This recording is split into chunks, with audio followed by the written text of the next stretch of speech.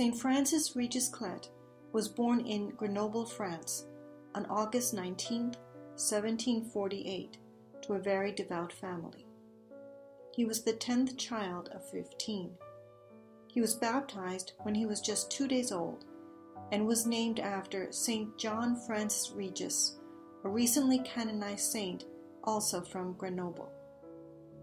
He followed his elder brother and sister into religious life by entering the Vincentian order, which was founded by Saint Vincent de Paul in Paris in the year 1625.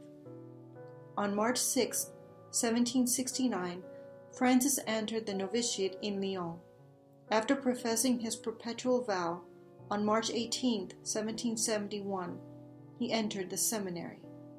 2 years later, on March 27, 1772, Francis was ordained to the priesthood. At the beginning of 1791, when Francis was 43 years old, the Vincentians decided to send 3 priests to China. At the last moment, one of the priests had to withdraw from the assignment, and Francis was sent instead. After a 6-month boat voyage, they arrived in Macau. They stayed there for 1 year studying Chinese, and in the summer of 1792 were sent to the mission territory of Jiangxi for evangelization work. Upon arriving, Francis established standards so that there would be a uniform approach to ministry, both sacramental and catechetical, among missioners. The catechumens first had to understand the teachings of the Church, and secondly, had to live them out. The first year of the mission, there were 100 newly baptized persons.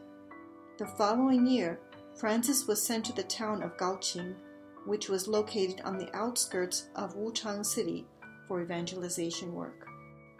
In 1819, a new persecution against the Church started. The Diocese of Hubei was first targeted. Francis was framed by a local landowner who had animosity toward the Church. He reported to an official that Francis had burned down his house. The official believed the false accusations and dispatched hundreds of soldiers to capture Francis and offered a reward for any information as well. Francis hid in fields and caves for 3 months, after which he fled to Nanyang City in Henan Province. He then was the victim of a greedy Catholic who betrayed him for the reward. As a result, Francis was captured and was put in jail. He was repeatedly interrogated and whipped. At night, he was chained up. Since sleep was impossible, he prayed all through the night. After 10 days, he was sent to Kaifeng and then was sent back to Wuchang.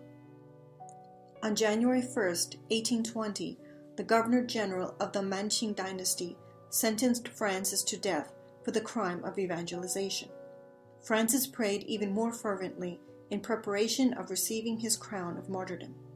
After receiving the February 28th signed order of execution from the emperor, Francis immediately received viaticum and then was led to the execution site. Upon arriving, he knelt in prayer. He then was bound to a cross, and a rope was tied around his neck. His executioners, one on either side of him, pulled on the rope.